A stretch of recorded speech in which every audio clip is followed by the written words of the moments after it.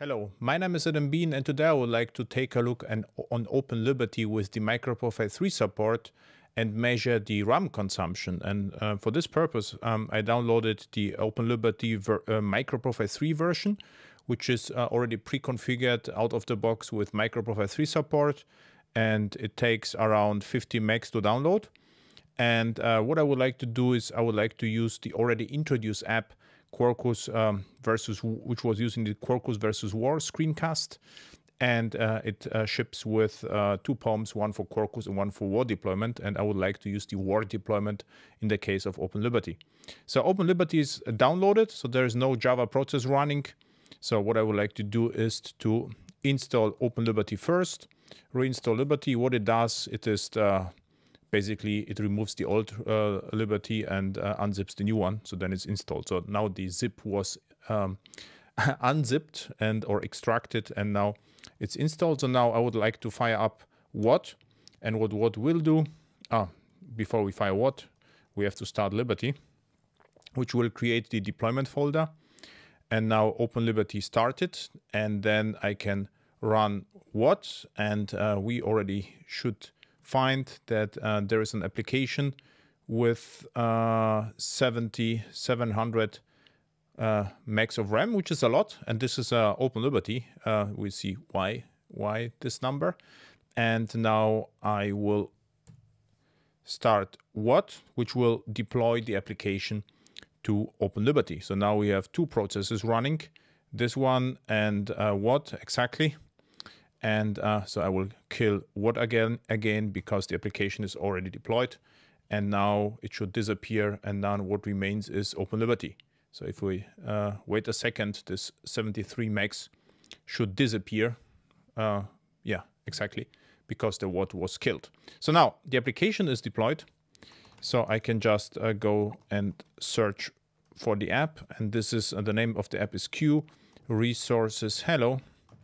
And I should get the exactly the content, and we can also, for instance, ask about the health, and we get the health response from OpenLiberty. So it seems to work. So the memory consumption 860 megs from outside. Now launch the JVisual VM, and take a look what happens. So we have the Liberty running here. So let's allow, and so what you see, there is no -xmx specified, so the Java just takes as much memory as it likes. So in our case, this is almost 1 gig, and if we switch to the monitor, we see that the application consumes 300 megs, but because there is no memory pressure. So if I perform the garbage collector, we see that it goes down to 30 megs of RAM, which is reasonable.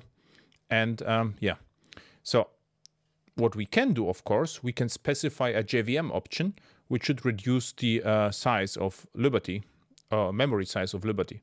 So now let's try that. So I will just kill this process, and just would like to take a look again on so still 860 megs of RAM. So now let's kill Liberty. How to do that? So now it's gone, and what happened is in the folder, cd Liberty home in my case. So there is a user default server, user servers default server. What we can do, we can specify, or we can add a configuration file called JVM options. So let's do this with the content -xmx 64M, and this should go into JVM options. So now this is the configuration. So now the file is here with this content, and now I would like to start Liberty again, and now it should consume considerably less memory. So let's see whether it is true. Now we have Liberty. It should be updated. As we already see, it consumes 200 megabyte of RAM. And now let's restart the JVisual VM again. So JVisual VM, and take a look how it behaves. And we see that this -xmx is actually set.